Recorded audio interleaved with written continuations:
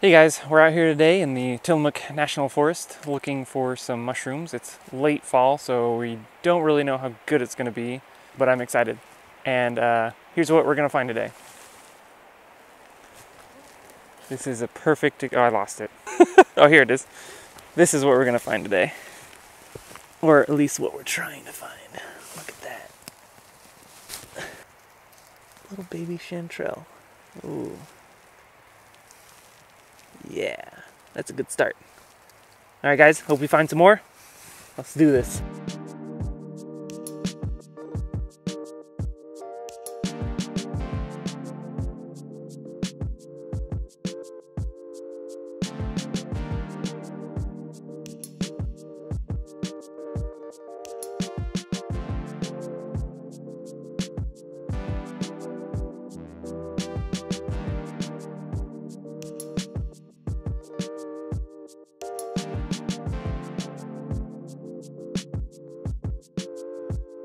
All right, so I just found a good little patch. Look at this. You can see right there, one right there. There's another one up there.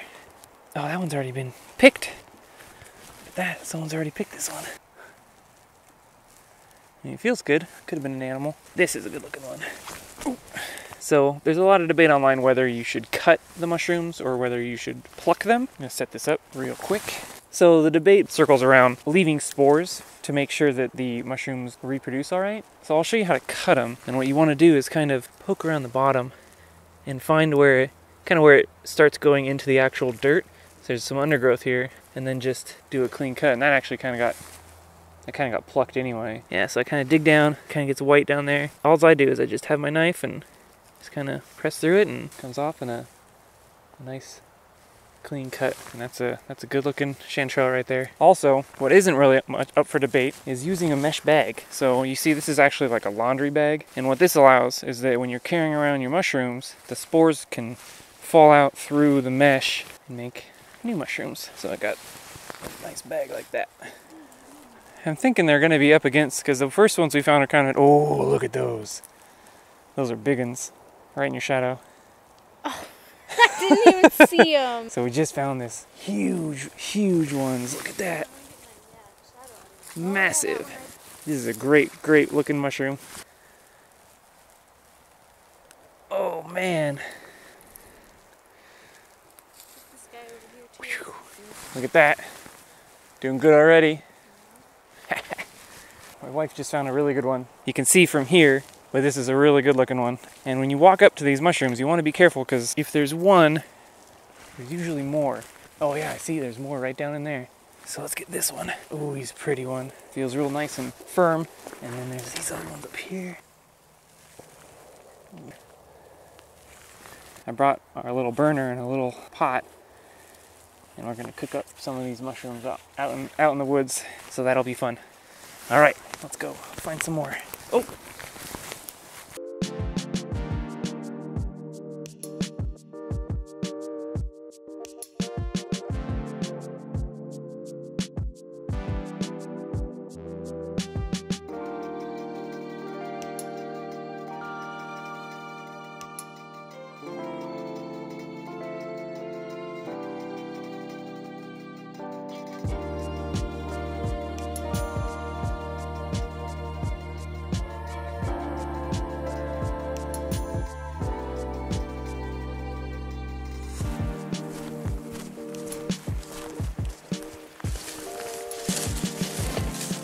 Now we cook the mushrooms. So we got our burner, or our fuel, our cute little burner here.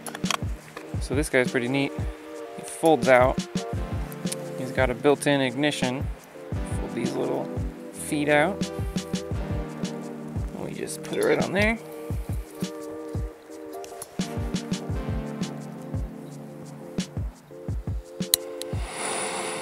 Perfect. Now we got our cook set. For this, we'll just cook it in the pot. Got cute little plates. Our spork.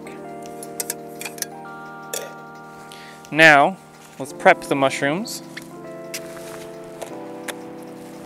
So today, we're gonna have some rice and fresh chanterelles. So I want to pick a couple of these.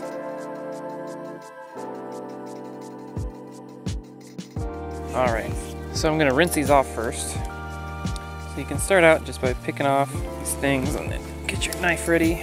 You'll notice some of these spots like here kind of brown and squishy, so you just slice those off. We don't really want to eat those. So cleaning off just the big debris, and then we'll run over some water in a second.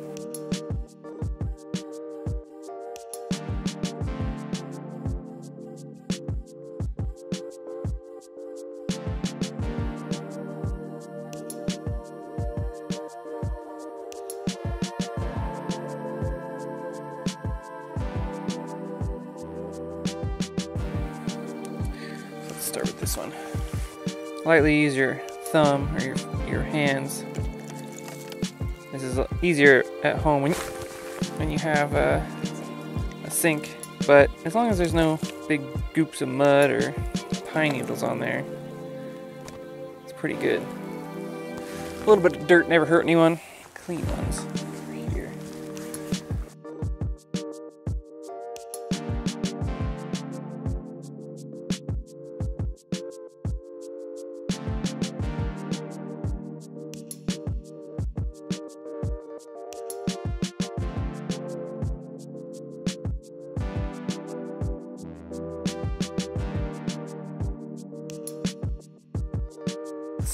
Cut these into smaller parts. I like to just cut them into chunks that are decent size.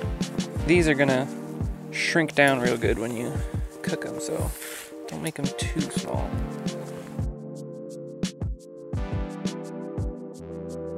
I'm gonna take a break from this real quick. I'm gonna finish cutting them up. Or yeah, you can finish cutting them up.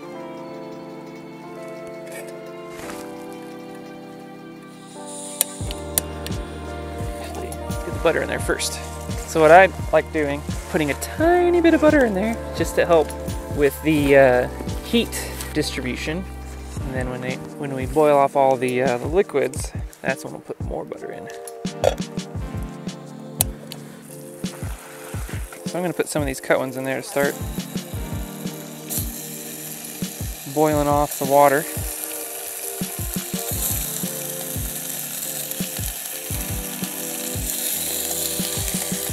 It already smells so good. Turn it down a little bit. Let those start weeping. Don't want to crowd the pan too much. I like to get those thick stems cut up to little bite-sized pieces.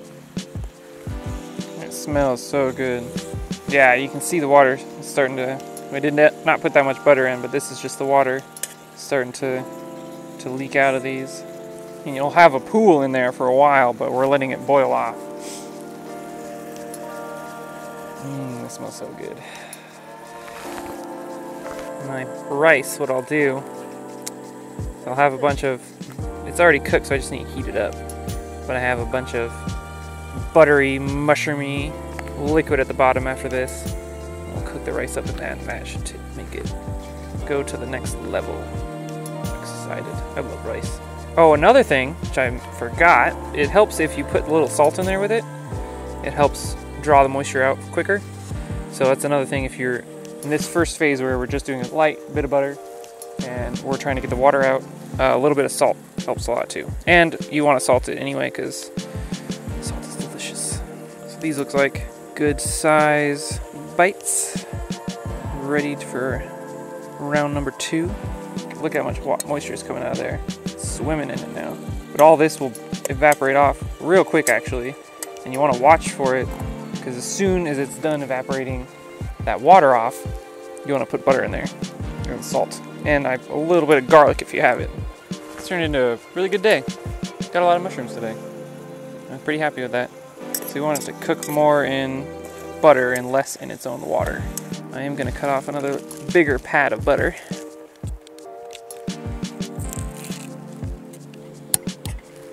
I love how easy this is to use. And you can see how much it boils down to. This thing was crowding the whole pot a second ago. These are almost done already, but we're gonna let the butter cook them up pretty good. Turn the heat up and get a little brown on them. It almost smells like baked bread, baked store, bakery. It smells so good. All right, got a nice bowl here. I'm gonna take them out with a spork so I can keep that butter in there.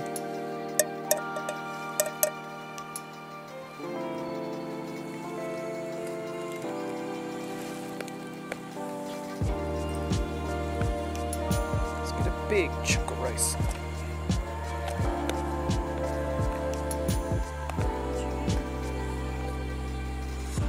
That's probably good. Mix it good. I already see it trying to burn to the bottom. Turn it down a little bit. We weren't done with the butter.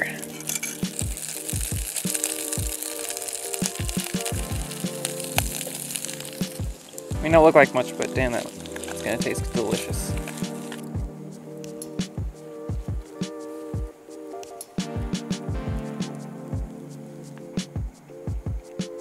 That's really good. Do one last little mix around. Perfect. Now we eat.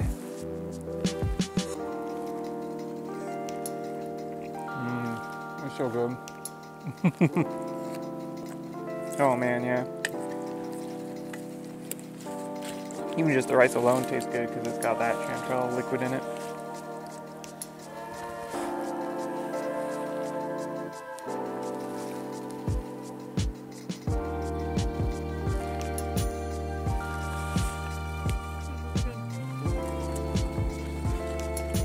Alrighty guys, well, thanks for joining us today. You had a great day out. This is delicious. I hope you learned a little bit about hunting for chanterelles or other mushrooms, and unfortunately this is a late season chanterelle, so we might not be able to do it again until next year, but there'll be other adventures for the winter time. But thanks for joining. Take care, and I hope you learned some.